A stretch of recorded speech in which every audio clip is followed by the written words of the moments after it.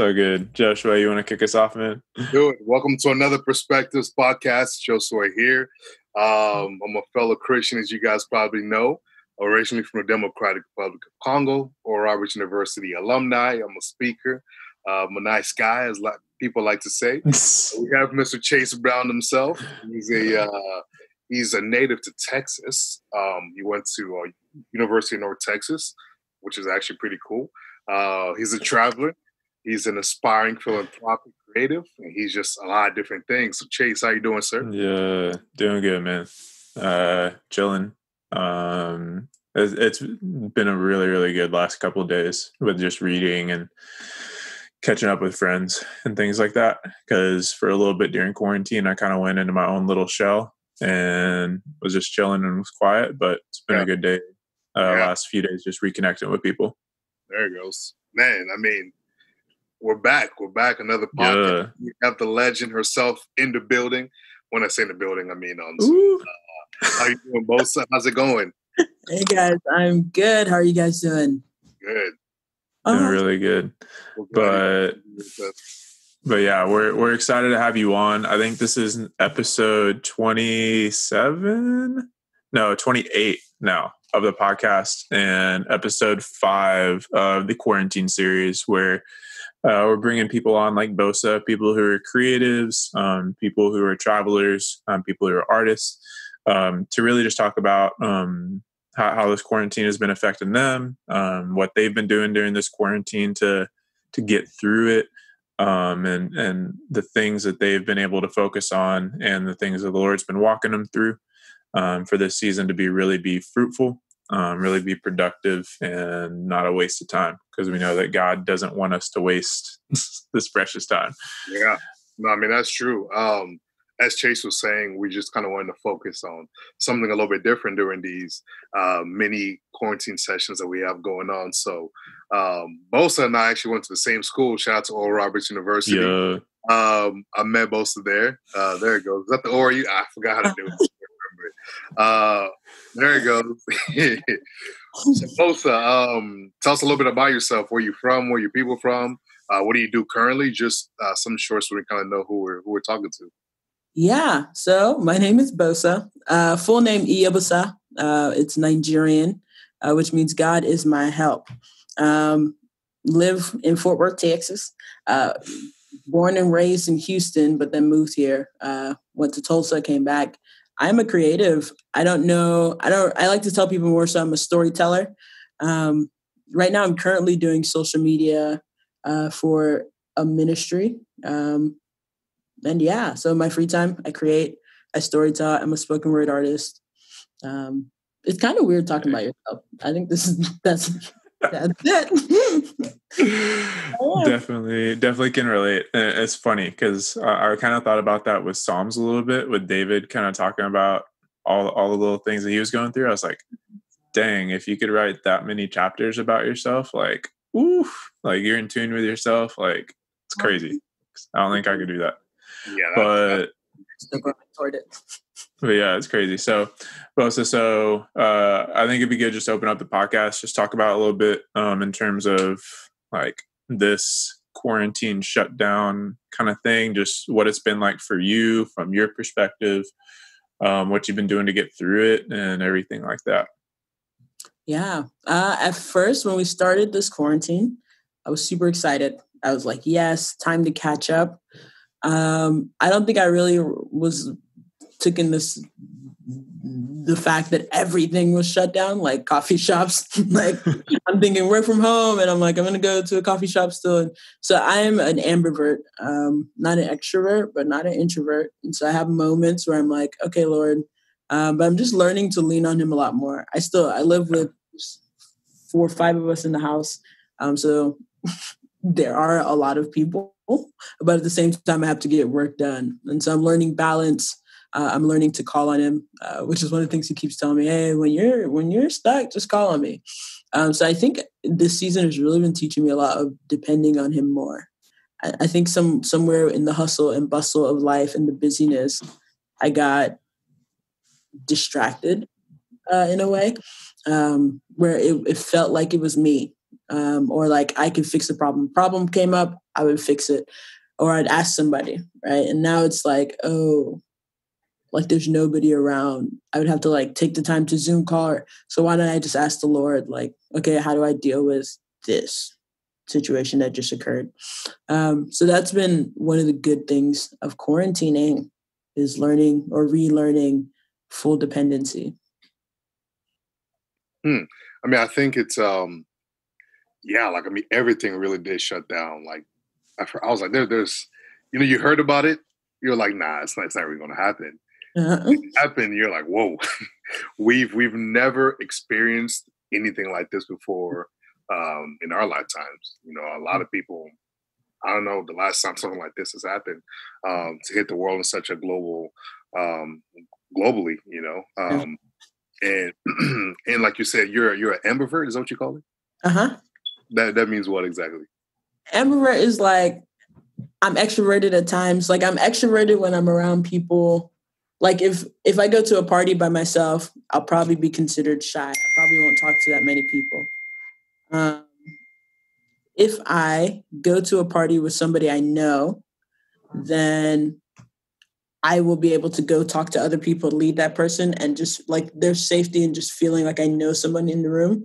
But then I hit a bubble, like I'll hit a wall. Like extroverts get energy, like off of just being with people, like they can keep going.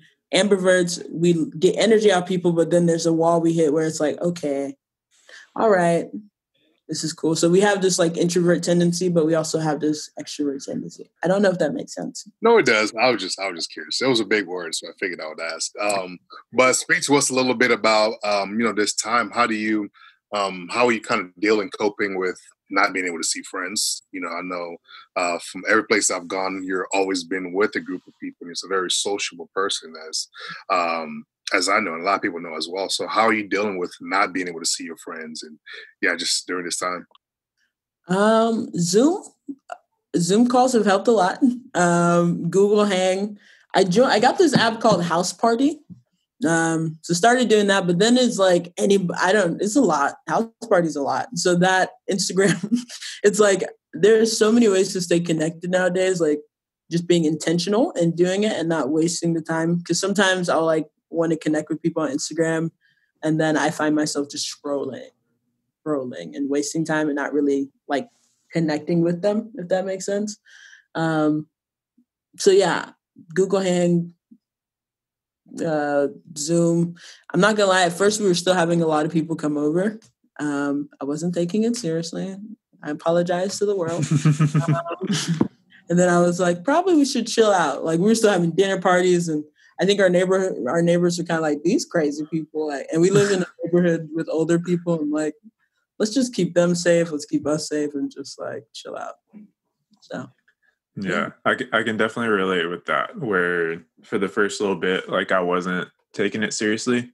And it's funny because one of my buddies, Austin, he was over in Berlin studying abroad whenever like everything happened. And then they shut the borders. And from there, like the day that they were there, like they shut the borders and it didn't really hit them. And then it hit them at like 3 a.m. Like, oh, wait, we might need to get on a flight back home. And so they got back. But like 2 days after he got back, like I invited him over to my house just to like have dinner, just catch up. And I was like, I mean, like he probably ain't got the Rona. Like it's all good. But yeah, so I definitely understand. And so for you, I guess, because for some people, they might be like alone during this time rather than with people. And so what would you say are some of the benefits? Well, we'll go a couple different ways. What do you think are some of the benefits that have been able to come through you being around people? And then what have been some of the things that you've needed to be kind of intentional about with being around people, like whether it be like distractions or wasting time or things like that? Yeah, I think the benefits are like, there's always someone there, right? Like I never feel like alone. I mean, there's still moments where I'm like, I feel alone, but for the majority of it, like you never feel alone.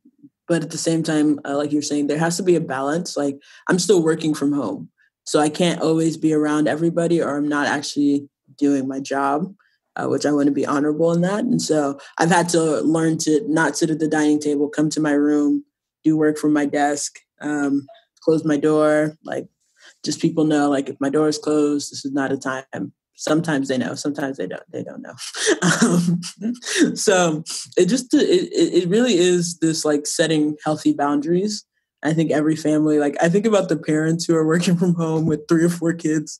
I don't know if you guys saw the interview with that guy that was like a news prompter or whatever. He's a news reporter and he's like doing a news thing from his house. It's like years ago, and his like daughter runs in and is like messing up his desk, and then his wife like runs in and like grabs her. Like it was like this big dramatic scene, and he's on live TV, and it was hilarious. And I'm just thinking a lot of parents are going through that right now, so I'm pretty good. Yeah. Now that somebody, one of my friends actually recreated that scene. I know exactly what you're talking about. Yeah, I was like, why would you guys do that? I mean, I think something that we kind of were talking about before we actually started recording was, being able to use this idle time, right? And you left us with a very powerful quote, and I know that's something we kind of wanted to get into. I don't want to say because I don't want to mess it up. So if you can kind of speak into that and the revelation that the Lord has kind of been giving you through that. Yeah, he just really one day was just sharing with me like, hey, idle time reveals idols, so destroy them. And really talking to this quarantine season where a lot of us like, yeah, I'm working from home, but I have a lot more time than usual now because I'm not having to get in the car, drive, and do all the things that I would have to do to prepare to be at work. Even like put on makeup and like I'm not having to do like so many things that normally I would have to do. So I have a lot more time. And so idle time reveals idols. And so I've been having to take the time to say, okay, Lord, reveal those idols, those things that have taken the throne in certain areas of my life, and help me to destroy them, help me to pull them down. Because the only person we really want on the throne of any part of our life is the Lord. And so even looking at my finances, like idle time could be like scrolling and shopping for all of that time without realizing like, hey, like, have you just ask God like what he thought about that? Like, like just processing more like, am I really letting the Lord be the king of my finances, or am I the one like, I want to buy this and I want to buy that? So yeah, I've just been getting a lot of clarity and tearing some of those gods, those other idols down. I think there's a word you keep using is Lord, Lord, Lord, Lord. I think that's a word that's it's definitely been lost because in our day we don't use that term very often. So the meaning's just been lost. So can you kind of speak to Jesus being Lord over our lives, and to where these kind of decisions, you're like, I don't just want to make choices just to make choices, whether that's my finances, my time, or whatever it is. How do I, as a person, bring Christ into my life as Lord and not just Savior? Yeah. Lord is like, he is in control. I've really been in this trying to change my mindset from, oh, I get to invite him into what I'm doing. And now like my question is, God, what are you doing? And like, how do I get involved in what you're doing?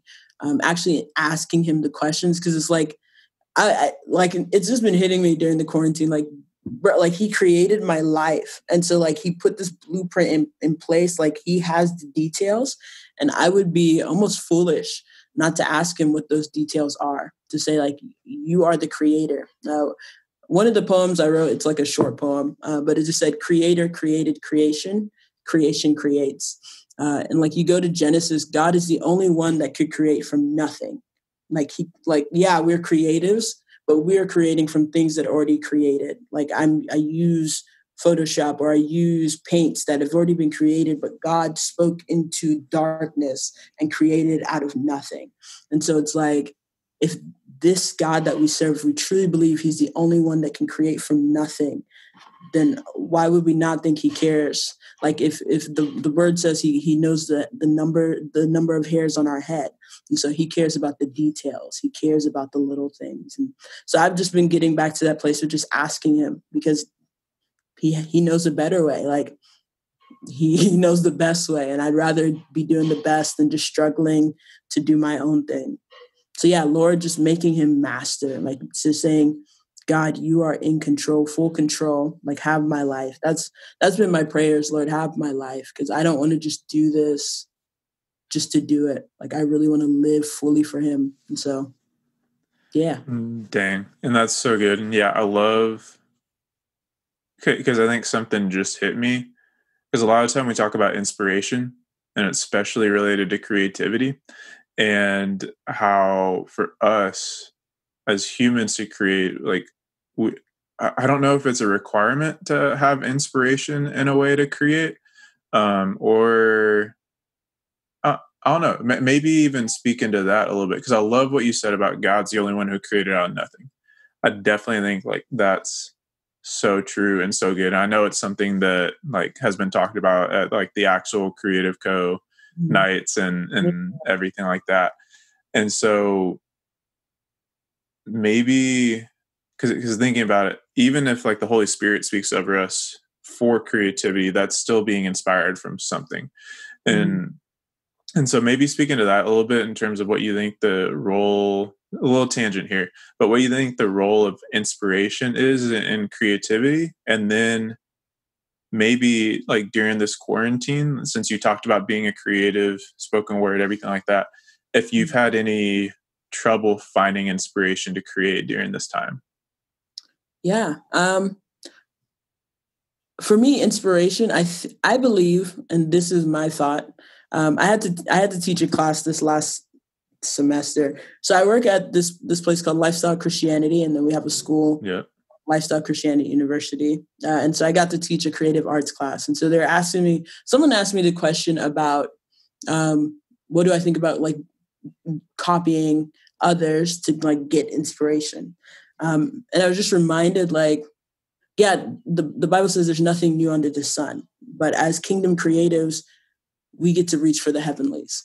And when we get to reach for the heavenlies, that is us partnering with, like you said, Holy Spirit. I don't think there's any creative that is kingdom. And again, making a clear distinction, going back to Axel, there's something different in title. Like not just saying I'm a Christian creative. It's when you're a kingdom creative, you're saying God is Lord, like over my life. And so therefore I'm partnering with him.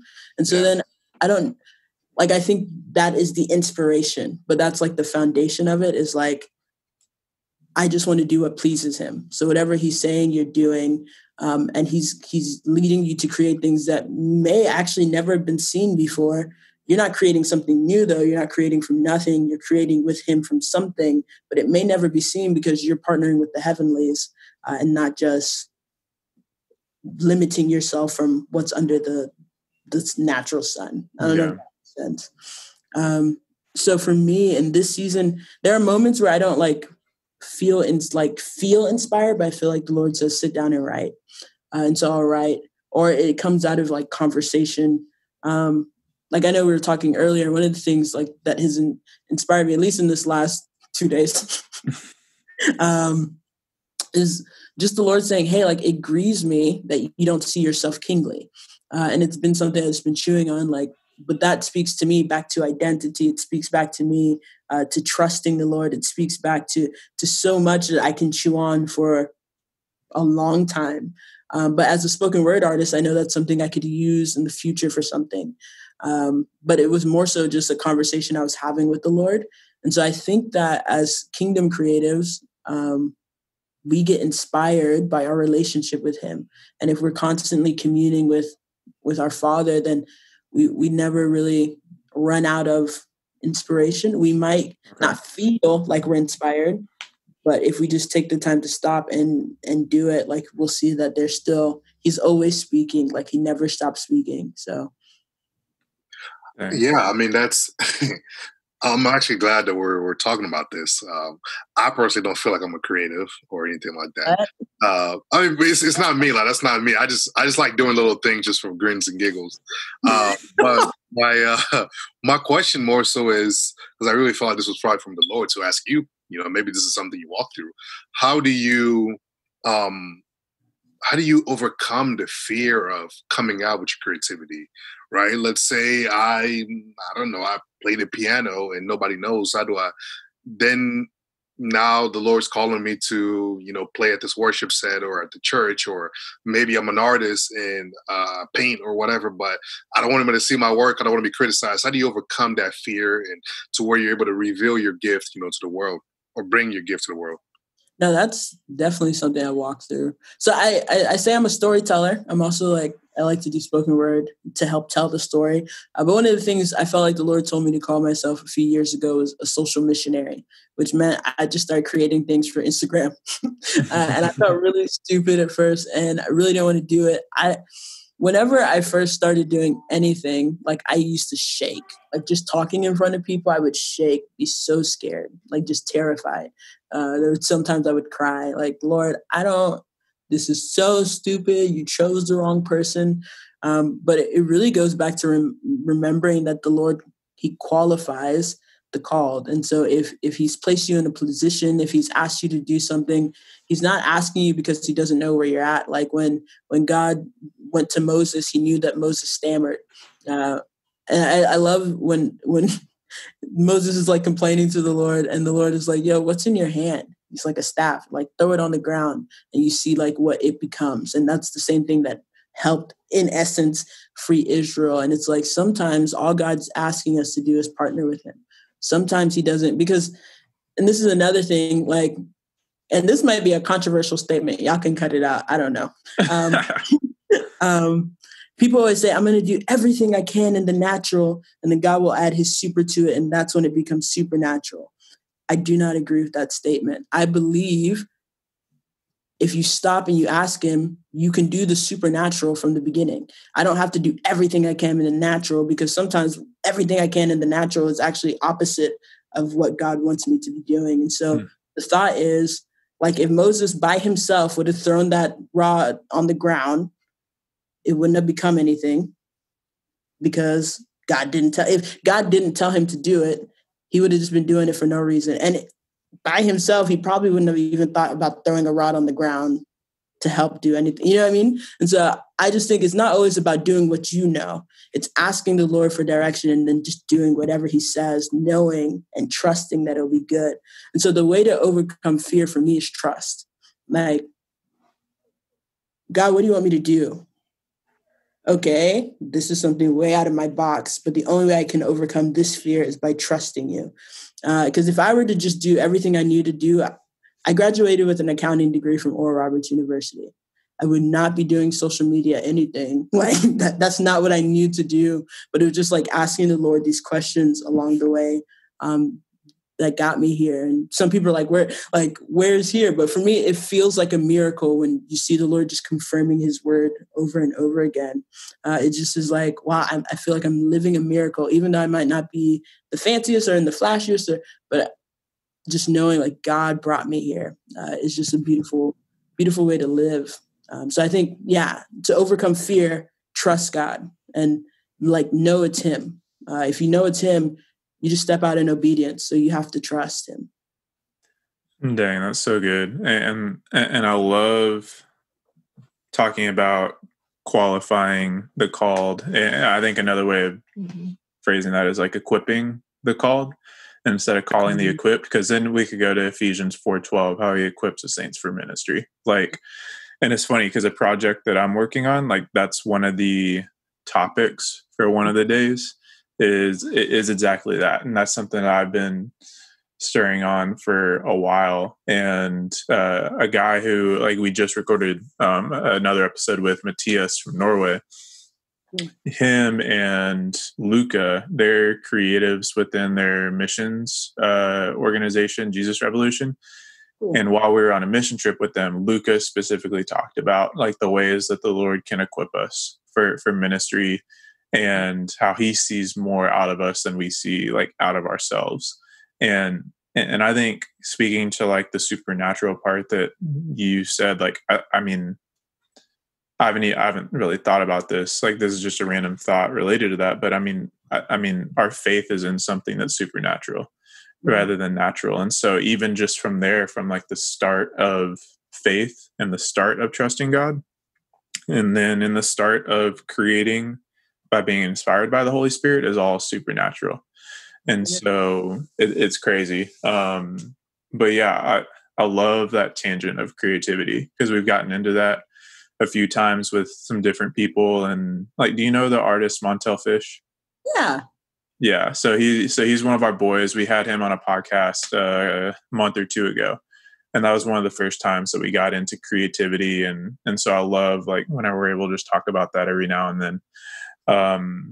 But yeah, and so kind of going back to just this unique time and this quarantine and the Rona and everything like that, would you want to provide some encouragement to any listeners during this time, or some just thoughts that can perhaps like change their perspective on this season, like whether they feel like they've lost times or memories, or like this is just a waste, or just different things like that?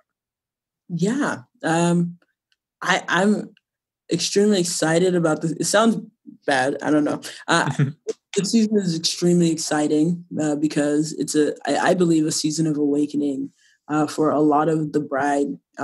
And so I actually wrote a whole guide called Awake. This is not a plug. It's just like funny. It's actually free for download if anybody wants.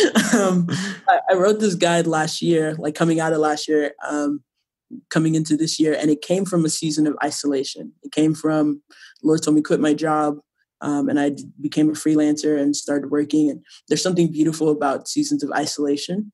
And so I think that we're all going through this feels forced season of isolation, but that means we get to lean more into Him.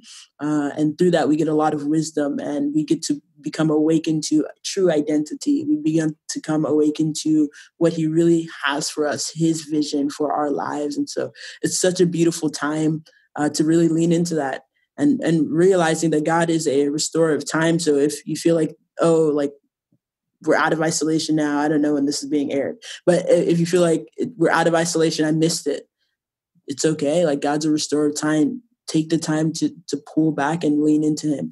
Or if you feel like you're just not hearing Him clearly, just keep asking Him, lean into Him more. But this is a season, I believe, of awakening, that God wants to awaken something new in all of us. Like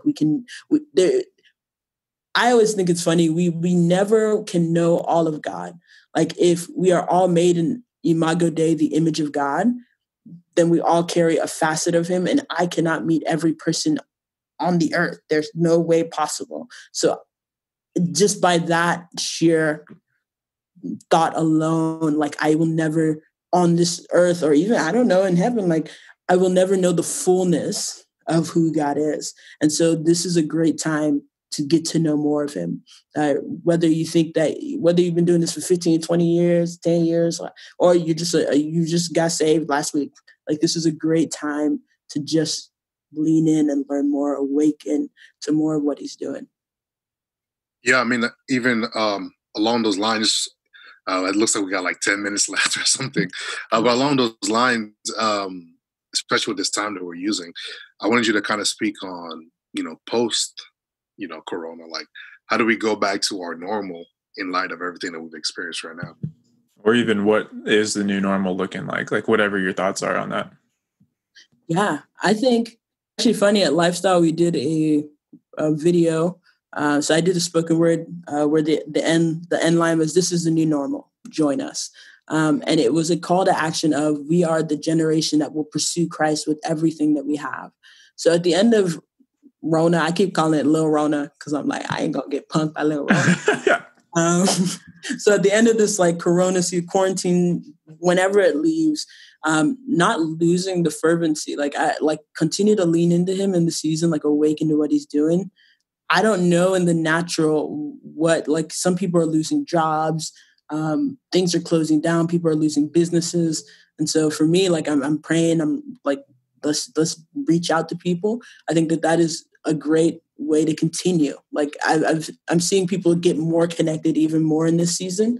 And I think that that's a beautiful thing. So don't lose that, but also don't lose your connection to God. Like, somebody gave the example, and now I stole it. I use it all the time. I don't remember who it was, but he was talking about the cross and how like set a post in the ground, your relationship with Jesus, and then that holds the beam of your relationship with others. I know this is a podcast, so nobody can see my hands, but like, it's just like, this is the cross. No, we're going to have it on YouTube, so they'll be able to see.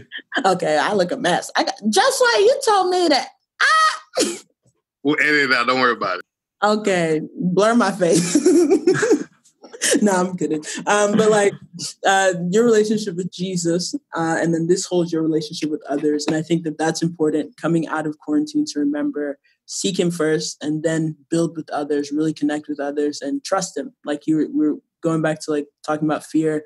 I think there are going to be some scary moments for a lot of people coming out of quarantine. Like, okay, it feels like life is restarting, or what do I do? Like, trust God. And so even in this, I would say prepare, like during this quarantine time while we're still under lockdown, it feels like, is just to be preparing, like not to be waiting for Corona to leave before you start doing something now, so that when Corona packs her bags and goes, you already have a foundation that you've been building on. Even if you've only been doing it 1, 2, 3 days, it's easier to build when you're not doing anything than when everybody's hustle and bustle again.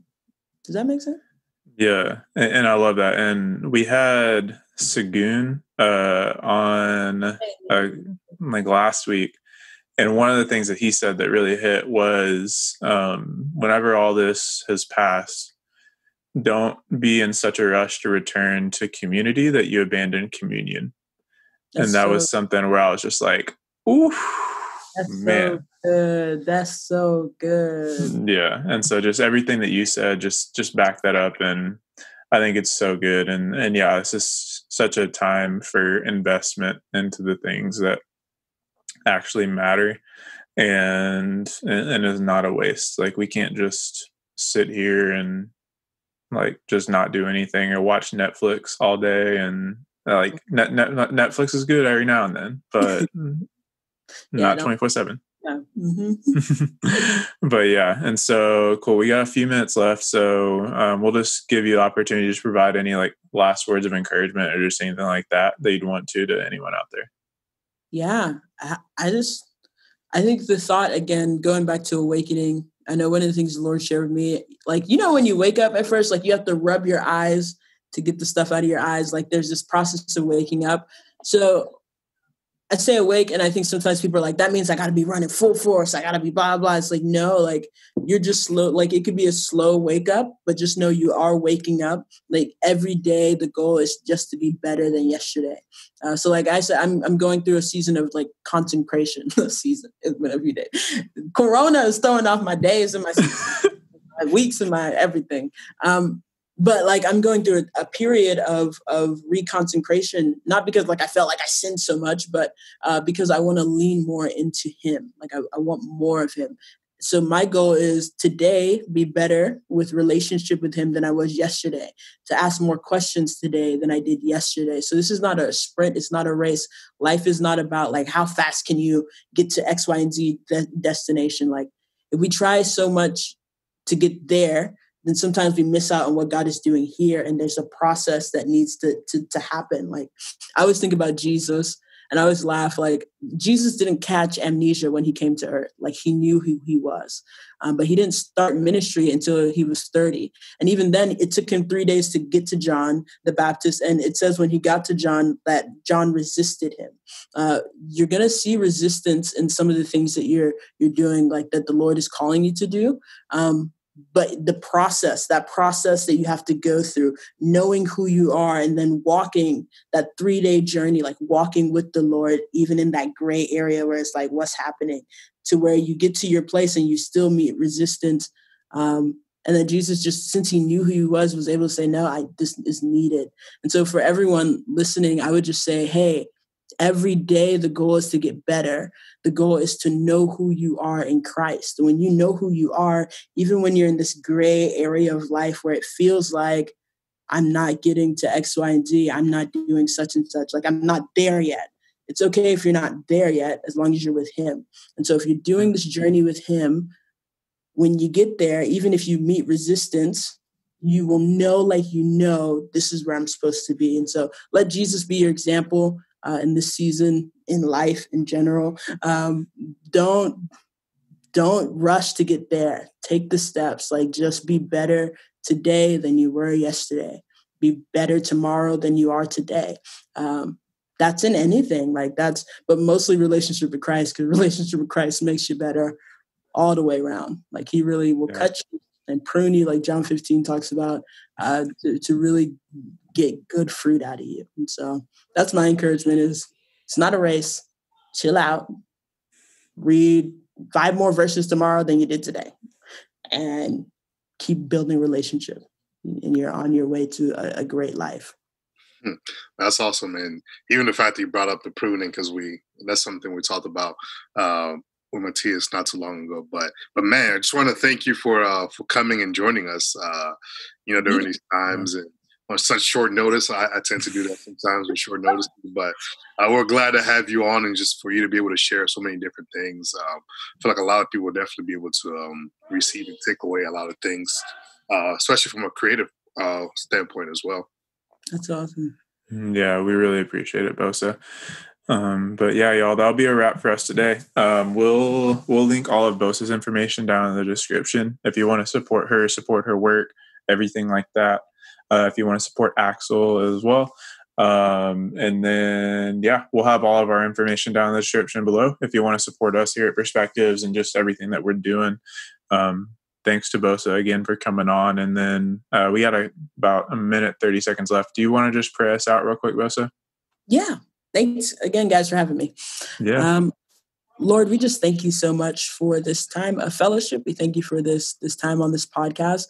Just lift up all the viewers, everybody listening. Lord, just touch their hearts in the way that it needs to be touched. We just appreciate you, Father. We do not take it for granted what you've done. Thank you.